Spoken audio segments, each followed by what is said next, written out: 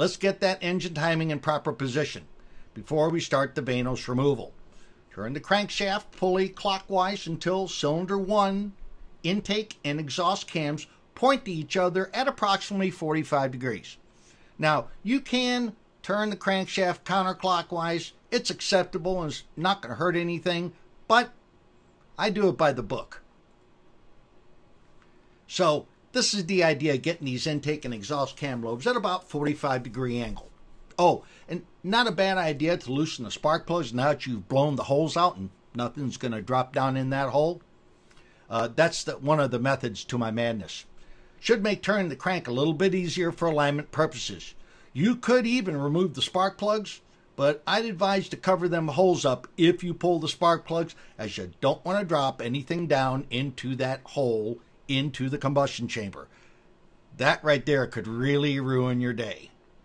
Might even want to inspect the plugs or replace the darn things.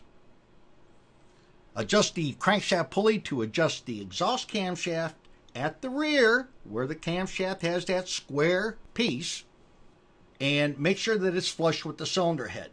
Take your time doing this. You really do not want to mess this up. Time is money, and creating a mistake here is something you do not want to experience.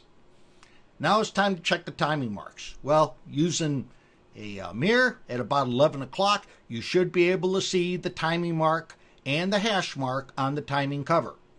You basically tilt that mirror at about 11 o'clock position to provide the correct alignment view.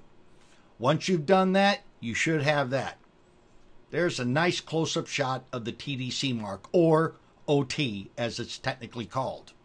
You should now have everything in place and everything in the right position to start putting that alignment tool in the flywheel into its place for a nice snug fit.